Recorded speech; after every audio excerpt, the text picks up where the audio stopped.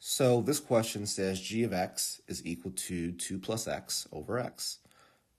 For the given function g, what is the value of g of 8? So g of 8, right, if I'm going from g of x to g of 8, what did I do? I replaced x here with 8. So the same thing here. If I replace this x with an 8, I have to also replace this x with an 8 and this x with an 8. So therefore, g of 8 should be equal to 2 plus 8 over 8. 2 plus 8 is 10, right? And we can reduce 10 over 8 to 5 over 4, right, by dividing top and bottom by 2. And therefore, our answer here is 5/4, right? So you're going to bubble this in as 5 divided by